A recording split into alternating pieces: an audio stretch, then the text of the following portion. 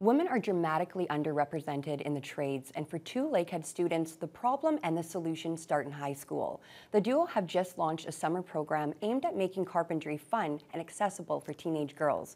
Lee Noonan has the details. 20-year-olds Abigail Beatty and Annie Ross are both outdoor recreation, parks, and tourism students at LU. And they're also the co-founders of BOSS, which stands for Builders on Superior Shores. It all started with a school assignment to design a program for an organization, whether real or made up. My partner Abby and we decided to make it for a real organization, and they liked it so much that they asked us to implement it this summer. The organization in question is Canadian Lighthouses of Lake Superior.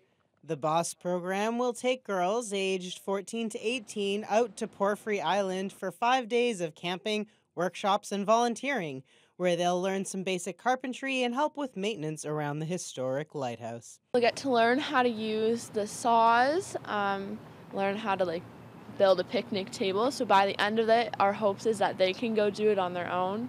They'll learn how to use the drills, what a level is if they don't know. Beatty and Ross each trace the motivation for their program back to negative experiences in high school shop class. You know, it was mainly boys in the class, and that was daunting for me, and oftentimes I was just told to let the boys deal with the big tools and that I could sweep up after. They hope that by creating a positive environment, they can empower girls to get into the trades.